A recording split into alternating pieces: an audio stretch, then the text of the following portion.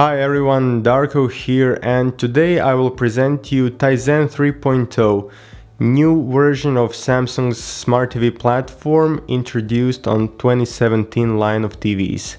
I will be demoing this on Samsung's 40 MU6402, that's mainstream UHD TV with HDR support, but 99% of features that I will show are applicable also to other models, including QLED.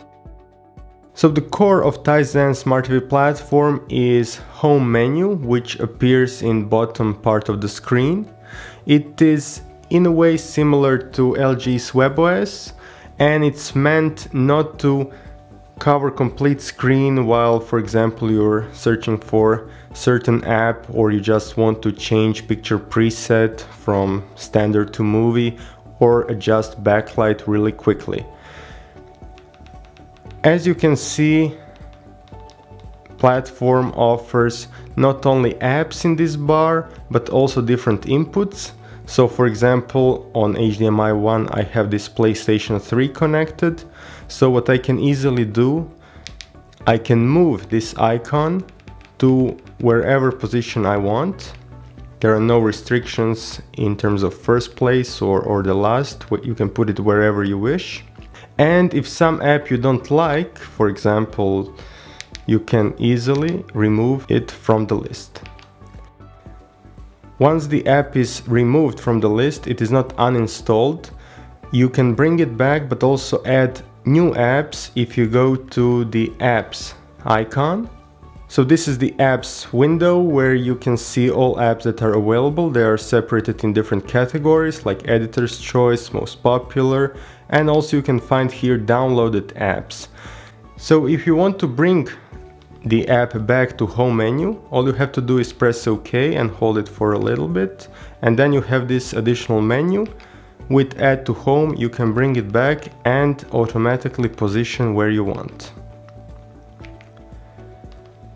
There is around 3.2 gigabytes of free space to install different apps, so this is more than enough. For example, let me choose some new app like this one.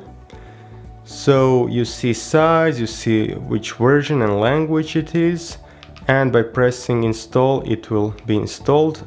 Meanwhile, you can open different apps, so this is this multitasking part of Smart TV platforms. Even though this is not a real multitasking, it still gives you flexibility to browse around and check different content.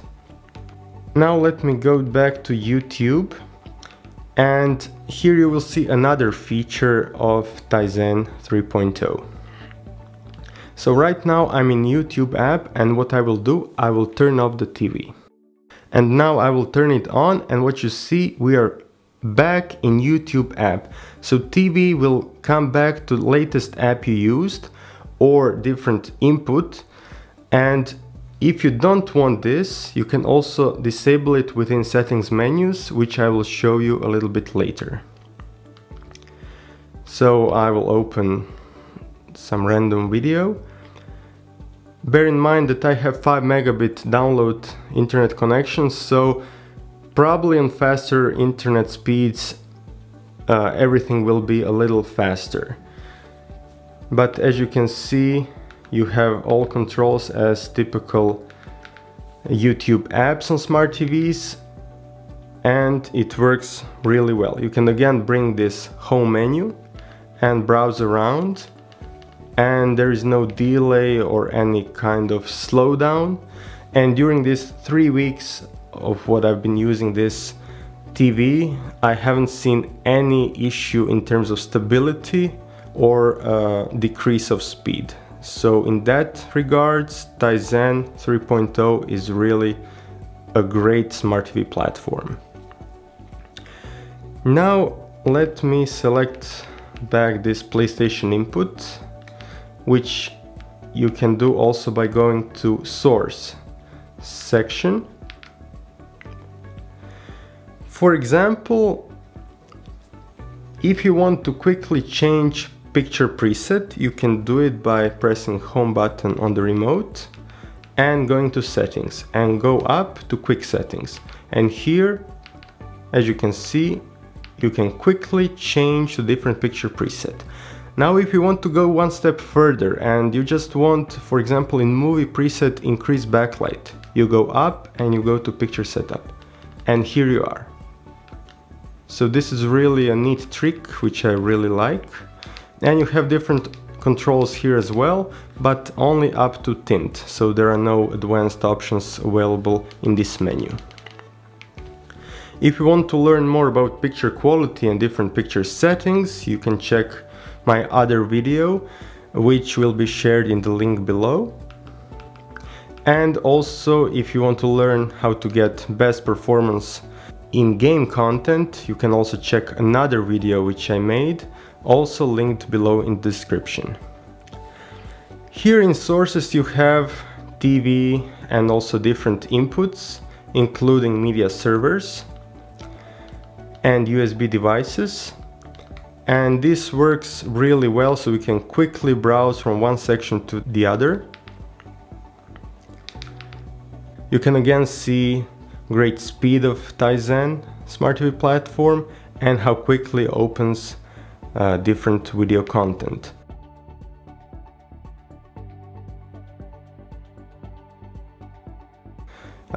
Besides standard dynamic range, there is also support for HDR, so if I open, for example, this HDR content,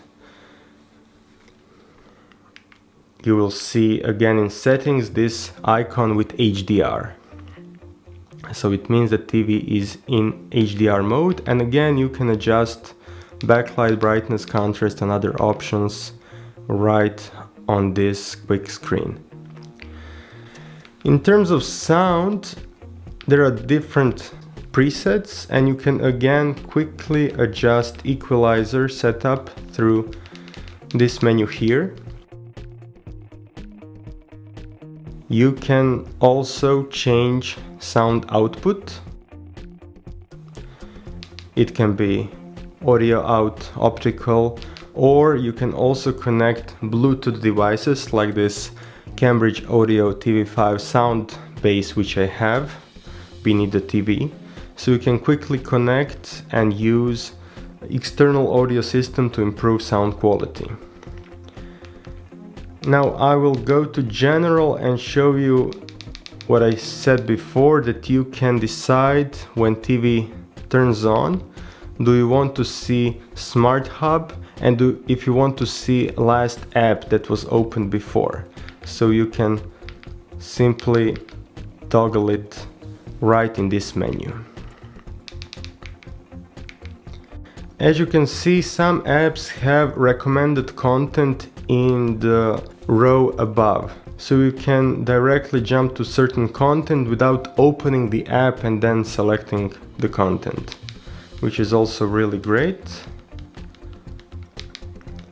And for some apps it is not available, but for some it's right here.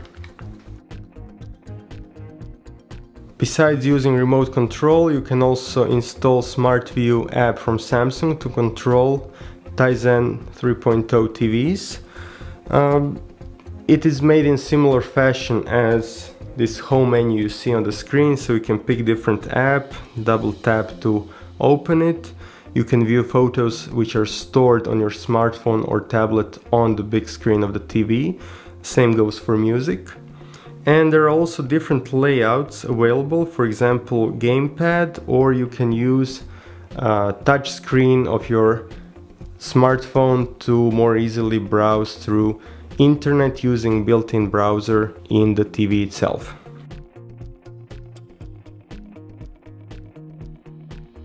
In short, this was a quick tour around Tizen 3.0 on Samsung 2017 TVs.